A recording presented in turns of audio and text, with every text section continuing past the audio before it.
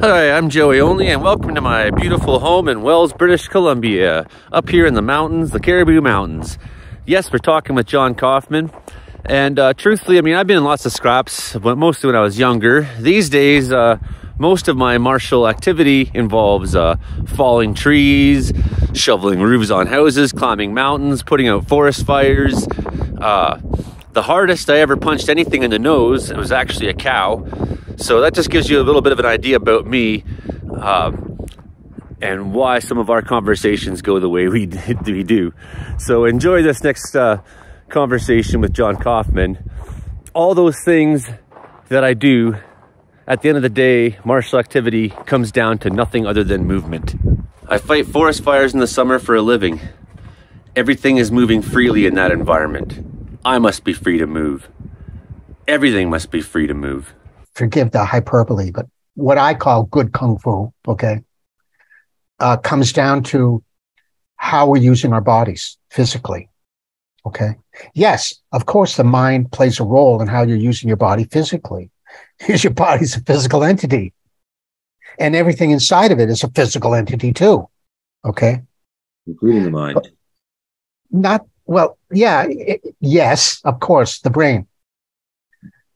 I am not qualified to opine on whether the mind, quote unquote, exists independently of the brain. Okay? That's not my area. Okay? I respect the fact that people can have varying opinions about all that stuff, and that's fine with me. But all I mean is in the context of a martial art, which has to be physical, or it's not martial. Remember, we said last time, there has to be external movement for force to be expressed, produced, to affect something outside of yourself. So that's what I mean when I say that at the end of the day, the Chun method is about how to use your body in a physical way. Okay? I would say the same thing about any method. In any martial art, no matter what it is, it's essence about how to use your body in a physical way. There's no great insight there, okay? It's just stating the obvious, I think. So what is Chu Shantin's method that may or may not be different from others in how we use our bodies in a physical way? Everybody talks about, or many people talk about being relaxed, accessing your body's weight, moving as a whole. And many people think that's what they're doing in the method that they're using. But from my own observations and experience, they're not, or at least if they are, it's to a lesser degree. The degree to which there's any tension anywhere in your body, typically occurring in response to pressure or resistance, or just because the method that you employ uses some level of tension to produce movement and power, that the degree to which tension exists anywhere is going to diminish the amount of body weight you're moving, and the force of that moving weight produces. Okay. And the reason I say that is because when you have any part of you that has tension, muscle contraction occurring, when you move your body weight, not all the weight gets transferred out into the object you're moving it into, whether it's a person or the wall or anything else. It bounces back into you the degree to which you have some level of tension anywhere in you, in your muscles. That's why one might think that they're moving their body weight as a whole to produce force. But if they have some tension, not all that weight is being used as effectively. That's what I want to say, okay? So that's the importance of releasing or being more sung or weeding out tension, if you will. So the Chu Shantin method of Wing Chun, and the words used are by no means unique to him. Relax, fong song, in Cantonese, fong song, okay? Release,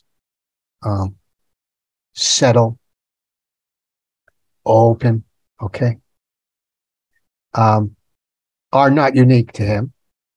Many people use that terminology, those terms.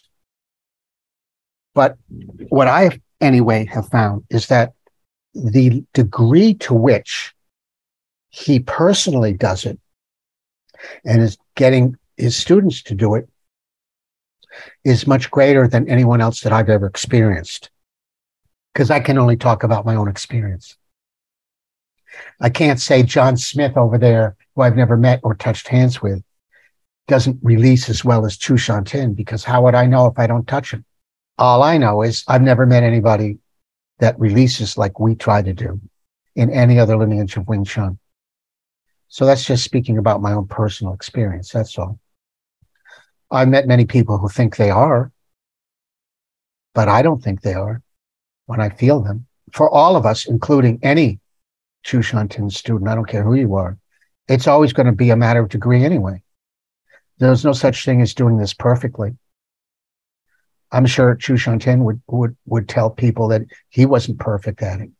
Oh, I mean, again, just stating the obvious, we can only get as good as we get, in the moment. And hopefully we can continue to get better at doing it.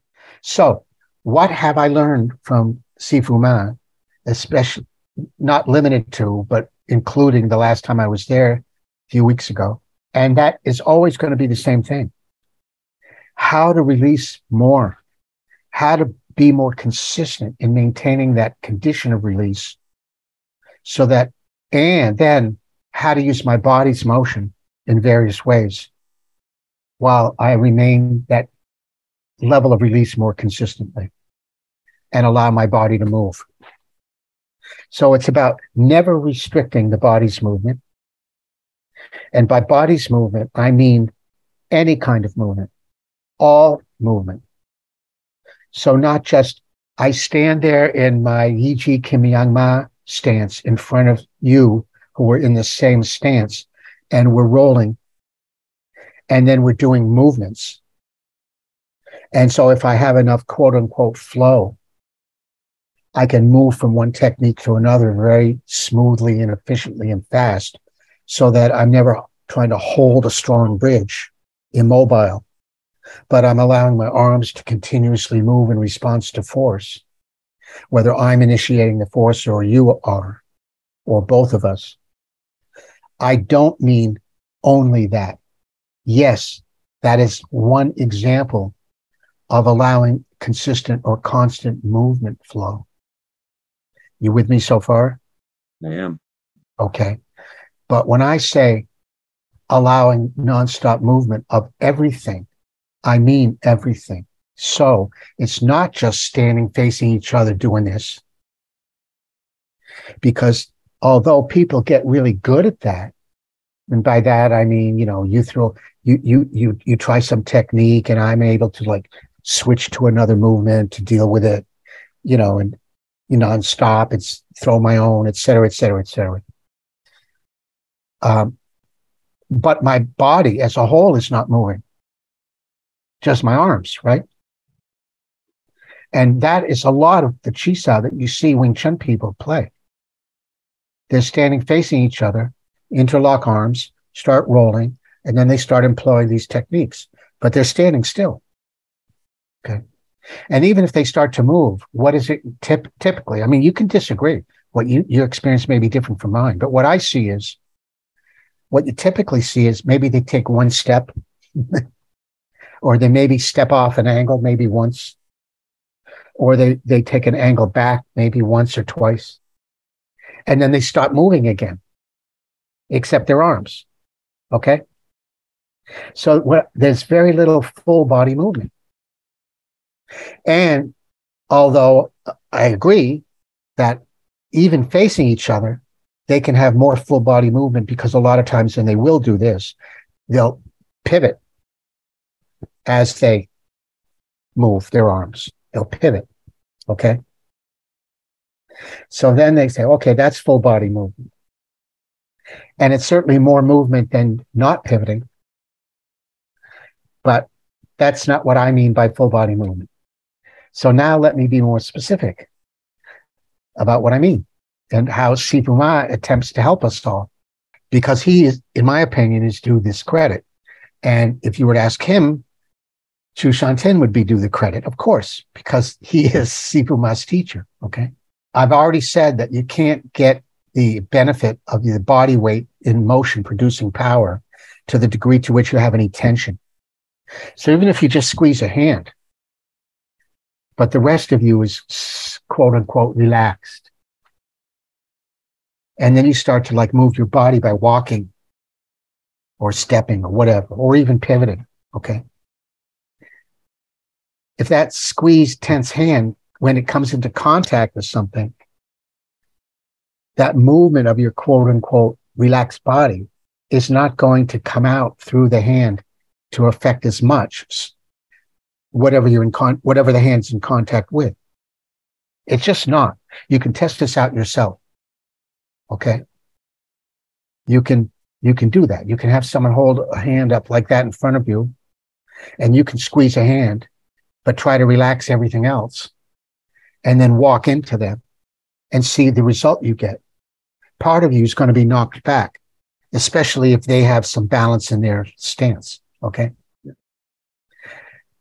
But if you have no tension in the hand or anywhere else, and you walk into that palm, making contact with your hand, you're going to knock that person right back effortlessly.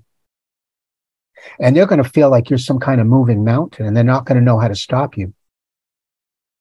Because pushing against the point of contact isn't going to do them any good. Because the mountain's continuing to move. The mountain being your weight as a whole in motion. What Sifu Ma tries to get us to do is to allow everything to move. So that's ultimately it's going to be, yeah, I'm moving my arms, which means, of course, that my joints are rotating or my arm wouldn't be moving. Okay. If I move my body around like this, my arm's moving because my body it's connected. My arm's connected to my torso, and my torso is moving. So my arm is moving, but my arm is not moving separately from my torso, right? Because my joints are not rotating. Joints of the arm, shoulder, elbow, wrist. Okay. If I want to move my arm, can you see my arm? Yeah. If I want to move my arm, I have to allow my joints that move the parts of my arm to rotate. Okay. Now my arm is moving separately from my torso, and my torso is not moving. So that's just my arm's weight moving.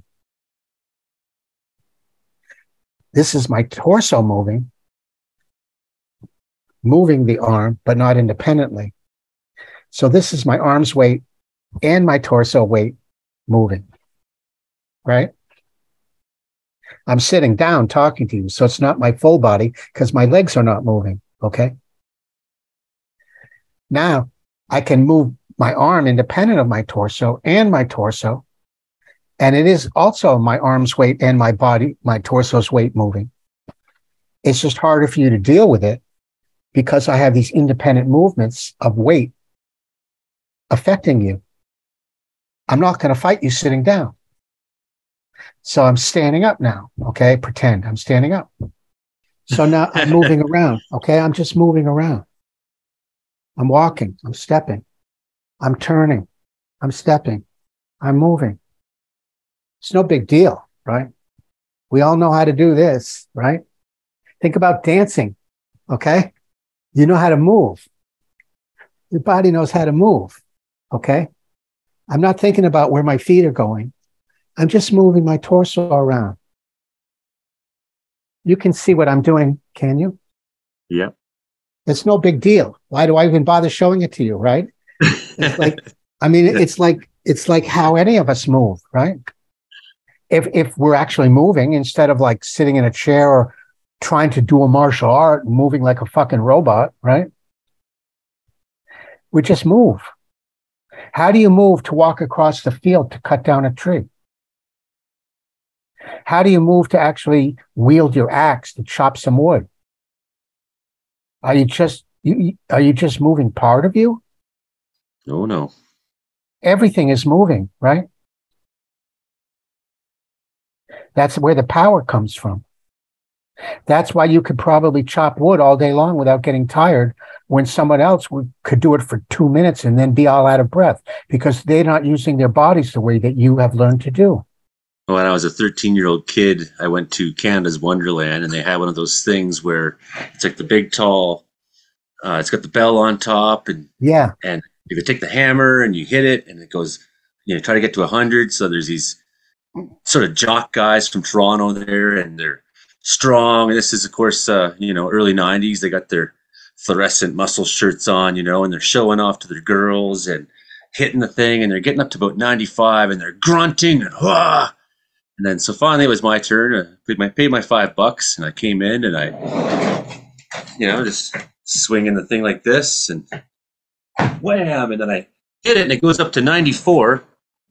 Almost the exact same score as them. Didn't hit the bell, but I'm 13 years old, and I'm like, 100 pounds less almost of these guys. And then their girlfriends are laughing. They're like, "This little kid's stronger than you."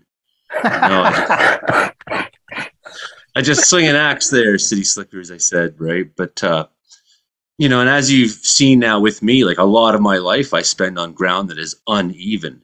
So, and hence some of my pigeon toeing things that I tend to do, because I'm often doing, as you say, just letting the feet fall where they must and not putting, as I'm, I slip and fall all the time up there because of it. But I'm loose, and I don't spend a lot of time trying to be rigid. I'm trying to just, a great example of this is if I'm going downhill steep, I don't try to hold my energy back and slowly go down, because I'm just going to end up slipping my feet out.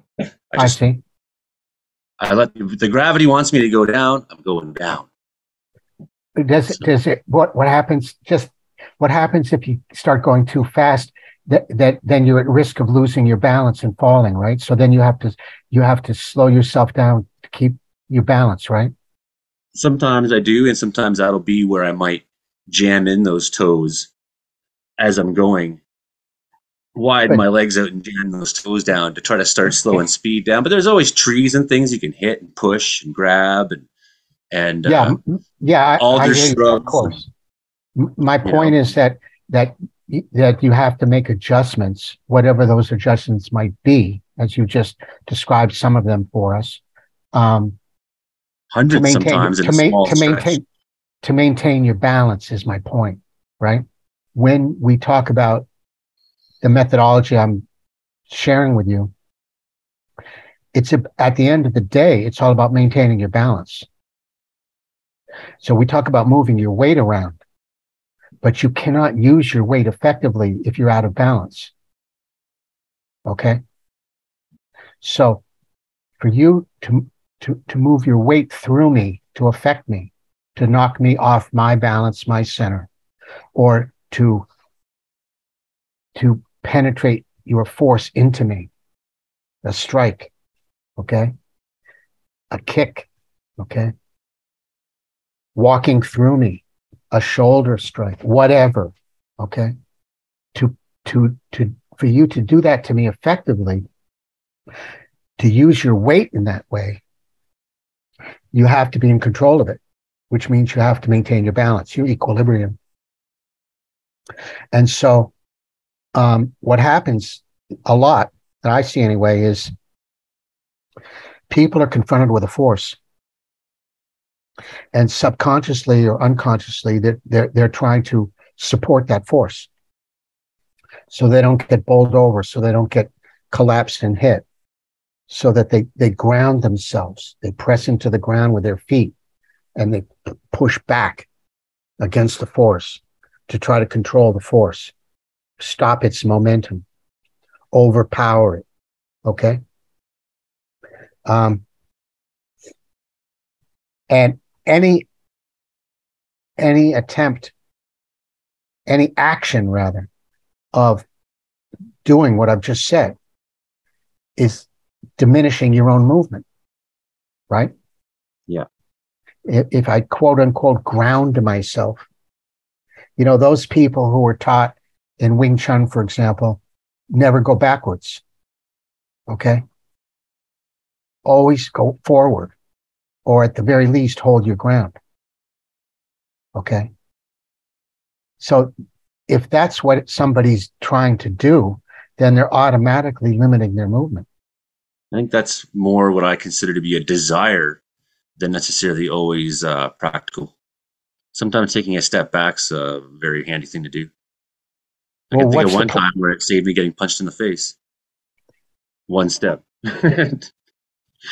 one's desire is going to have a, I would submit that one's desire, in other words, what's in the mind, is going to come out through the hand. As my old Sifu, Limoy San, used to say. In other words, it's going to be expressed through the body. So that if what's in my desire is not to go backwards or to hold my ground, then I'm more likely not to move as much. Now, that doesn't mean that maybe I'll end up moving because I have to. But my point is simply that you said that might be a desire, but you would end up moving. And what I'm suggesting to you is whatever your desire is going to be determinative of how you move or not move. Okay, ultimately, okay? It's going to play its role on how you use your body. So if I'm being taught in my Wing Chun that I really don't want to move backwards, or I only want to move forwards, then I'm not going to move as much as if I have total freedom to move everything in any moment, in every moment. Chu Shantin is free to move. If he doesn't want to move, maybe he won't move. If you're standing in front of me right now and our arms are touching each other and you start to apply pressure to me, I can stand there without moving and you're not going to be able to move me. I'm pretty confident in saying that, okay?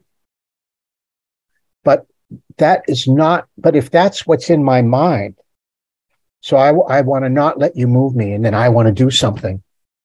Maybe I can pull that off in the moment. Maybe I can't. Depends what you're doing and how good you are at what you're doing. But why? Why is that something that I feel the need that I have to be able to do? Why shouldn't I be totally free to move if I want to, if I need to, in every moment? So I don't have a desire not to move.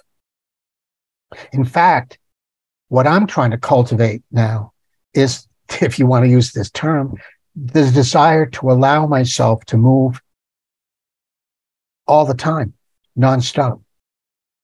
If you push on me, I'm free to move. So I just take your force and I move it. And I move back. I move anywhere I want to. If I'm continuously moving, just think about this, then my body weight is in continuous motion. And it's that moving weight that you're going to have to deal with all the time. Whether I'm pushing it into you, whether I'm going down, whether I'm moving in any direction. Okay? In combination with the movement of my arms. It's still carrying my weight. So here. So here. So here. Okay? Yeah. Body movement. No big deal. It's only a big deal, and I would suggest, because we typically subconsciously are not permitting ourselves to do the motion. There's a part of us that feels we have to stand there and defend, or that I have to stand and support my strong bridge so it doesn't collapse and get hit.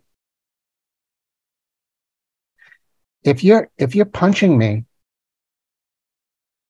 why in God's name would I want to stand in front of you and give you a chance to punch me in the head?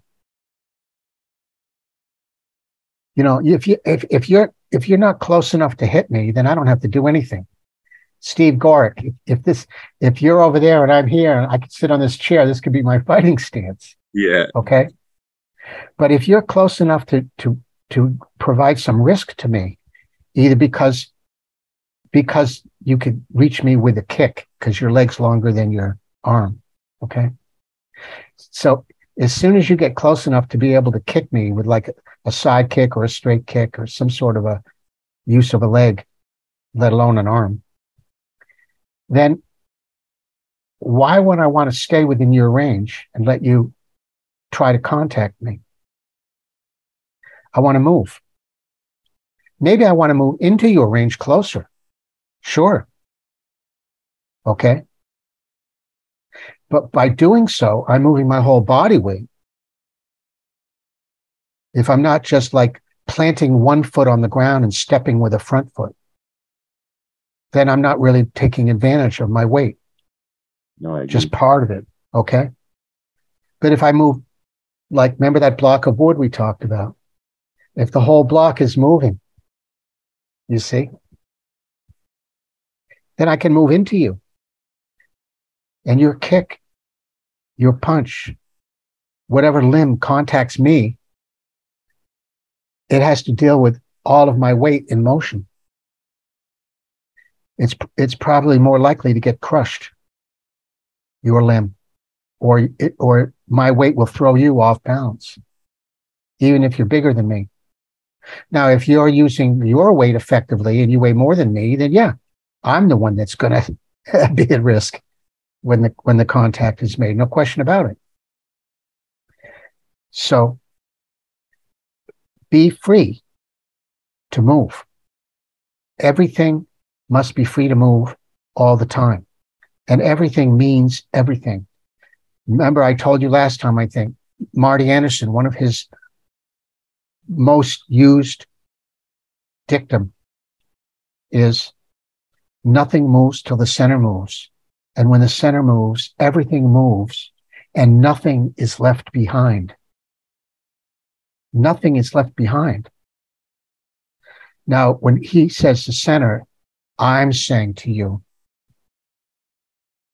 I'm comfortable in saying what he means. And I know what I mean by that. And that is whole body movement. It's not the center moving, but other parts of you are not moving. No. Moving, yes. Thank you. Everything moves. Nothing is left behind. That's what's meant by you hit me with your body, not your hand. Yeah, it's your hand or whatever the point of contact is that's making the contact that the force is powered through to penetrate into me. But it's your body weight in motion that's actually hitting me, right? Yep. When you use your axe to chop down a tree manually, what is doing the chopping? It's all of your body weight, right? It's not just the head of the axe, and it's not just your arms. A documentary came here for a historic gold site, and they wanted me to chop down a tree, and they filmed it, and it was a laborious pain in the ass. And then they didn't use the footage. I was choked. They did not use it. Okay. No, like you couldn't even throw 3 seconds of me wailing on that tree. No, there's a reason they make chainsaws every day. This is a little bit maybe off topic or a bit bizarre, but you know, when you use a chainsaw, you don't have to. You still got to use your body as a whole, I'm sure, to manipulate the saw because it's more efficient. It's more efficient to do that. But the same principles apply. Yeah. Okay. There you are. Okay. Yeah. Okay. Well, I'm getting into my space to put a cut in. Yeah. It's the same energy, same centeredness, same. Because if I'm not, but it's trickier on slippery, slidey hillsides and snow and whatnot, right? So even more so, I have to have my feet good and stable because I don't want to be sliding while the thing's running. Right. But certainly, there's one thing that I find I can't do with my chainsaw in a Nimtau state, and that's sharpen the damn thing. I just get the worst pain in my arms every time. And I think about it like, relax, elongate as I'm filing, and Oh my God. Well, For some reason, listen, that motion is painful to me. let me interrupt you to tell you something in response to that. Again, using the chainsaw example. The effectiveness of the chainsaw is due to the engine of the saw, however it works mechanically with gears or something to rotate the chain, right? Correct. To move the saw to cut the wood, right? So in other words, you have that movement that's occurring as a result of the engine and the whatever mechanism is in play to actually that the chain is in operation, right? Well, on top of that, the Okay. cuts have to be straight. So you're holding the chainsaw and your body's manipulating the saw itself, which is the use of your body weight in a certain way. But at the same time, the saw is running. You have that mechanics in operation, which is really doing the bulk of the work and cutting through the log, right? Now I want to analogize it. Why am I mentioning any of this? Because now your arm is like the chainsaw. Okay. So you have the joint rotations operating the arm like the mechanics of the chainsaw turn the chain. Okay. But you also have the body weight itself moving simultaneously. Okay. So that's why you have more effective power in martial use when you have the body weight itself moving along with the arm moving because the joints are being allowed to rotate at the same time.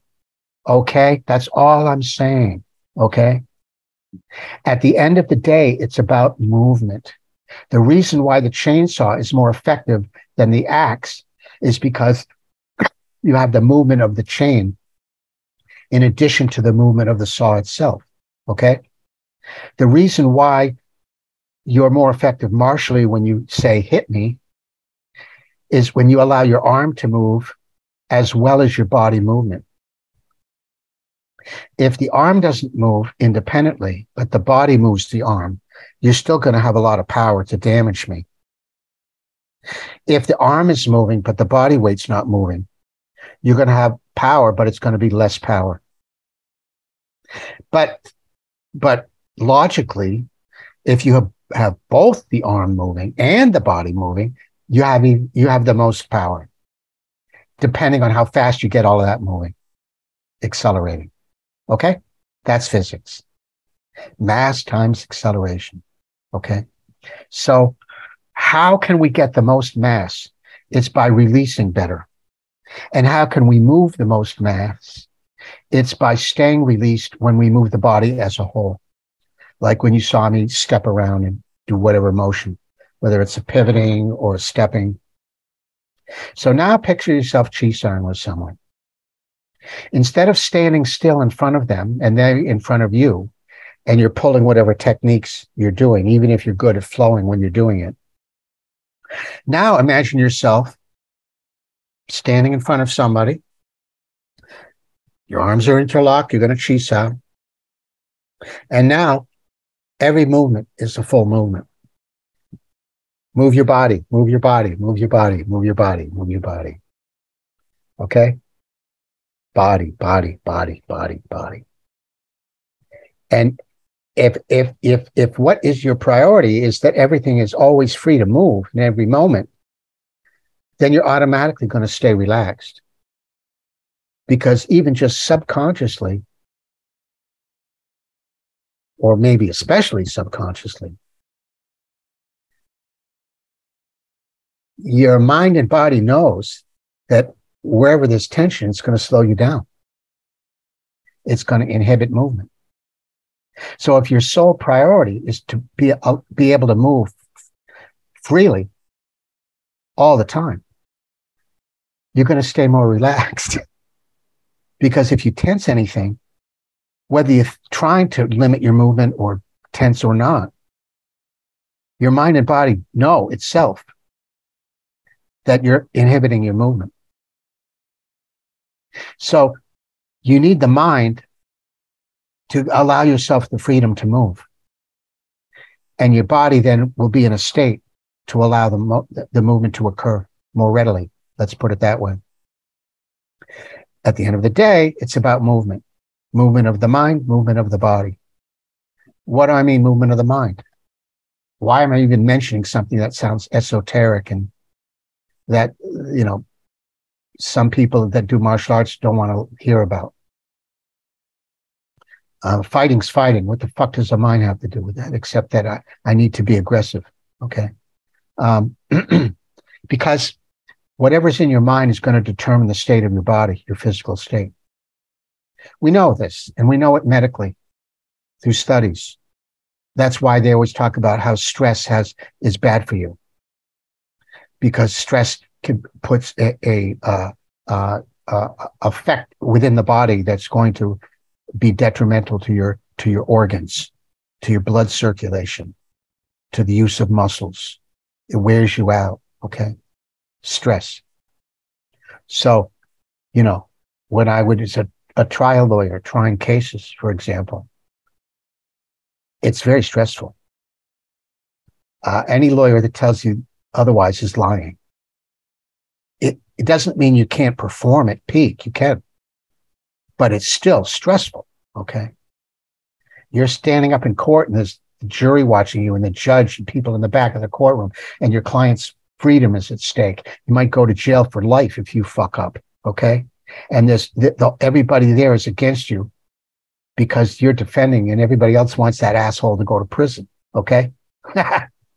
It's stressful, and things are happening, and evidence is coming in, and you have to meet that evidence and argue against it, or introduce your own, or try to cross-examine a witness and make legal arguments for various purposes. There's a lot to juggle. Okay. There's a lot to know.